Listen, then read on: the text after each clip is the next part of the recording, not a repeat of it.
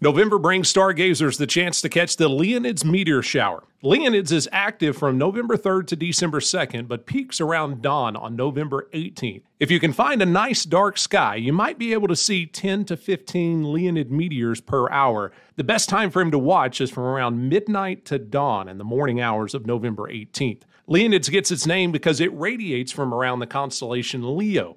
The Leonids meteor shower is caused by space debris from the comet Tempel-Tuttle interacting with our atmosphere. The Tempel-Tuttle comet takes about 33 years to orbit the sun, so every 33 years or so, we see a Leonid meteor storm instead of a meteor shower. One of the greatest meteor storms on recent record was from the Leonid storm that occurred on November 17, 1966, when thousands of meteors per minute fell through the Earth's atmosphere during a 15-minute period. Now, we won't see anything like that this year, but during the early morning hours of November 17th, you should be able to see a nice meteor shower.